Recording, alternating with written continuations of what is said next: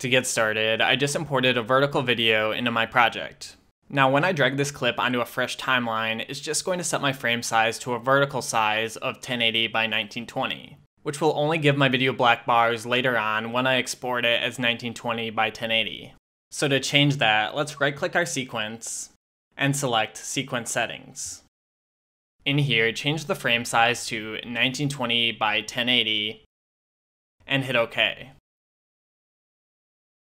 Alright, and there we have our 1080p frame, but it's also scaled our video up, which we don't want. So right-click your video clip on the timeline and select Set Frame Size.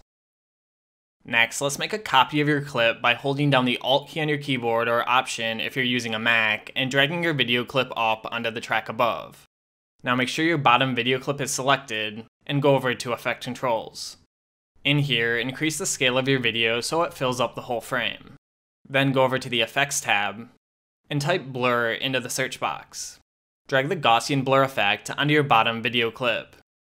Now in Effect Controls under Gaussian Blur, just increase the blurriness amount to your liking. And then make sure you check Repeat Edge Pixels so there's no black around your blur.